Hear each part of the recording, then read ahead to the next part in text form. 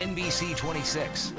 Meteorologist Brian Niznansky. All right, the current time is 6:10. We'll start you off with a couple pictures here. This one from NBC 26 weather team member Tanner. He took this shot on the north end of Lake Winnebago Saturday evening when we had some thunderstorms rumbling through the area. Thankfully, no severe weather. Once again, the quiet severe weather season continues. Now, Sunday we saw a lot more sun, and Lance took this picture right around Reedsville. Some Sunday clear skies into the evening, a beautiful sunset. Now, they sent those pictures via iContribute at NBC26.com.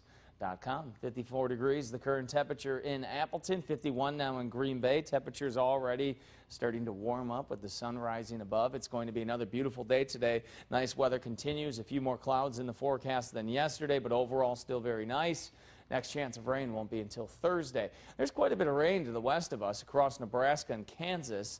This area of low pressure you see to the west is eventually going to dive south of us. For us, we'll have high pressure that will protect us from any rain that tries to move in here from the west. Maybe a few isolated showers across northwestern and north central Wisconsin. For us, we'll have partly to mostly sunny skies. Through the day on Tuesday, more the same. This area of low pressure actually dives way south of the area, but watch it work its way a little bit farther north here as we head on into Wednesday. So Wednesday, maybe a few more clouds, and by Thursday, we could have a chance of a shower or storm. All right, 68 degrees by noon, 71 degrees by 5 o'clock, and here's your 10-day forecast. 75 on Tuesday, 77 Wednesday, 80 on Thursday. Friday, 77, 78 degrees on Saturday. Right now, it looks like next weekend is shaping up to be beautiful and just in time for the bell and run. Perfect conditions, low humidity, temperatures ranging from the 50s in the morning to the 70s by the afternoon. Good thing with the warmer weather, our smoker works a lot better in summertime than in winter. We got some ribs in there yesterday. You did?